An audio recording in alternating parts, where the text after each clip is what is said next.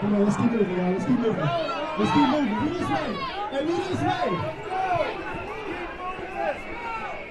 I know people.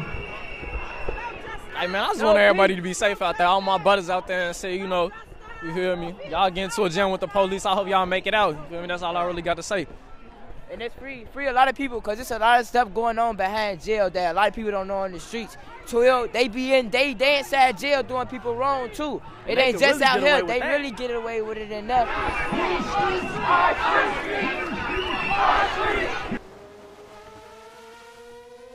Flying UDI D808.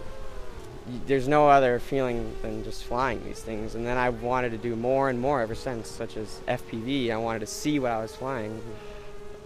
Trouble, I would say kind of. I accidentally, this is bad, I was flying back, I lost sight of my thing, and it landed on a balcony. I'm an engineer by trade. This is a craft, something that I like to crash and rebuild and build better. Get ideas from meetups like today.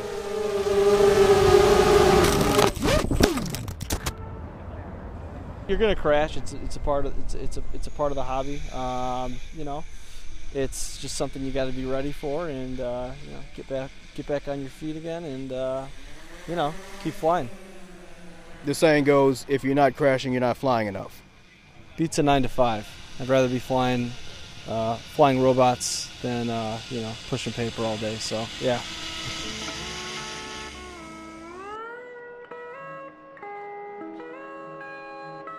Her lease is up in her apartment in Chicago the end of May.